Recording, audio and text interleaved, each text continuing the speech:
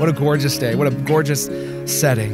And family and friends, so happy for you. And this first day of your marriage is so important. So I want you to picture yourselves going through the years, loving and laughing, holding hands, smiling together as you say goodbye to each other on this earth, knowing that you were faithful to each other and you shared life and it was good.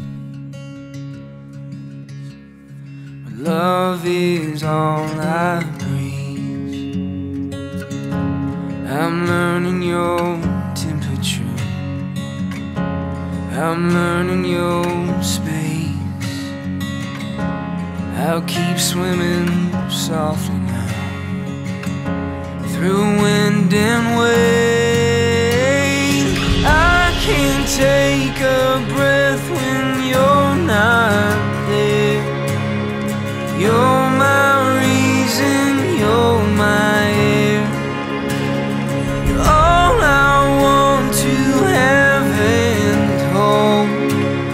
And this day on down forever.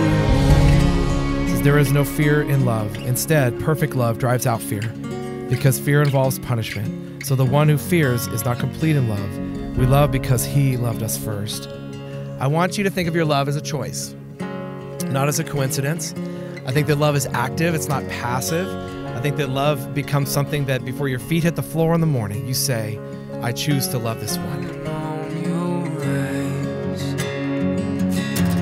I'm learning your color. I'm learning your shape. This love that I feel for you will never fade. I can't take a breath when you're not there. You're my reason, you're my air.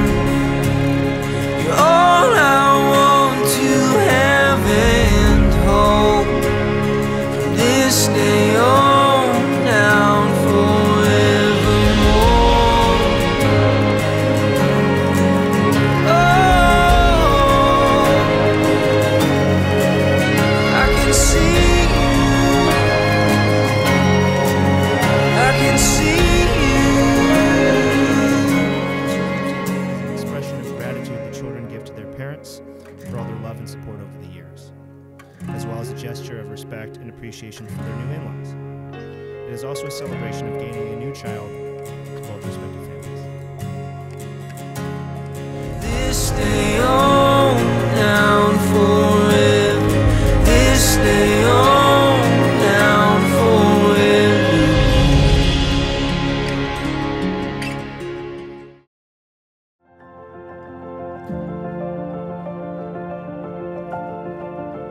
Beck and Caitlin, I am so happy for you both. Thank you so much for including me in this ceremony. I love seeing how happy you both are.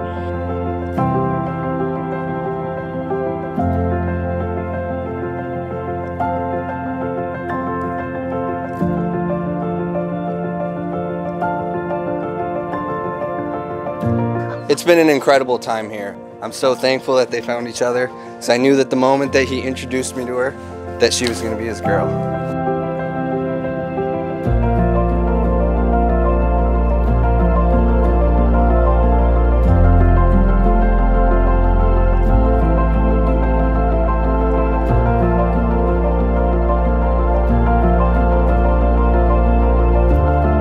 Beck asked Karen and I individually kind of the question of, how do you know if this is the right person?